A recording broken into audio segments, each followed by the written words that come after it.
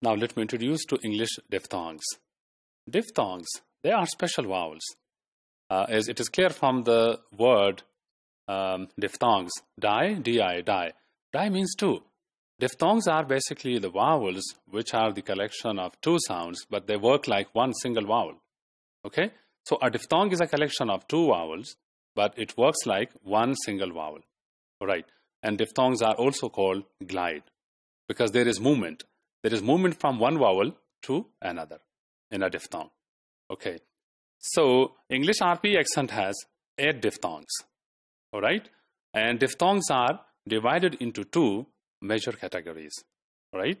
Like there are centering diphthongs. By centering diphthongs, we mean that the movement is from the sides towards the center of the tongue. Right. And very simply, that the schwa, which is a central sound, it is pronounced from the center of the tongue. There is movement towards schwa. All right. So the ending sound is a schwa sound. Okay. And then the second category of diphthongs is closing diphthongs. Closing diphthongs mean that the tongue is moving up and it is raising towards the roof of the mouth, which is palate. Okay. So the ending sounds within these closing diphthongs are closed vowels. All right. Closing diphthongs are further divided into two subcategories, like ending with a sound. A is a closed vowel, and it is articulated from the front part of the tongue. Okay.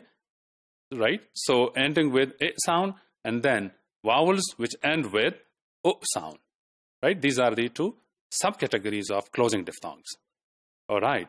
Now let me give you the examples of these 8 diphthongs with words from English. All right. So the first diphthong is ear. Ear. The starting vowel is a and the ending is schwa. Ear. In words like peer or seer or sheer. Right. So these are the words which have this ear sound. All right. Then another centering diphthong is air. Air. The starting sound is a and the ending sound is a. In words like pear, right, or bear.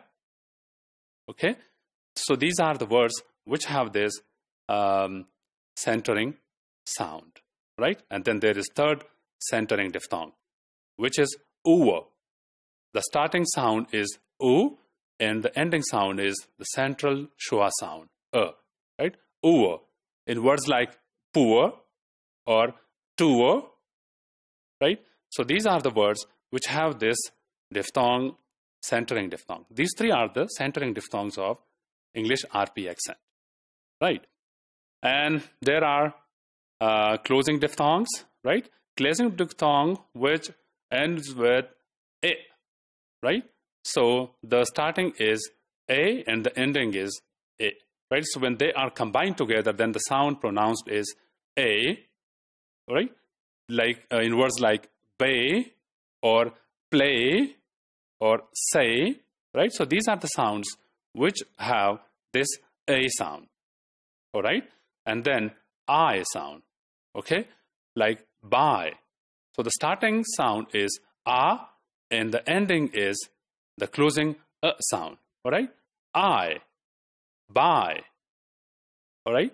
Then we have got another this closing diphthong which ends with a and the starting is o, right, the half rounded o sound, and the ending is a. In words like boy or toy, okay, or in words like avoid. So this boy is the type of diphthong which ends with the third type of diphthong which ends with a. And we have got 2 more diphthongs which are closing diphthong, and they end with o sound. The first one is starting with schwa, a, and it ends with o, right? In words like no, so, right, or ro, okay? So these are the sounds which have this diphthong. And the last diphthong is the diphthong which starts with a, right, and ends with o. In words like now, all right? So these are 8 English diphthongs. Diphthongs are particularly important. They are not easily acquired, especially for the speakers of other languages when they acquire English, they may be facing some difficulties in the beginning of their English language courses, but at the end, they may acquire it with a lot of practice. So diphthongs are particularly very important for the learners of English, and phoneticians are also very much interested in investigating various features of these sounds.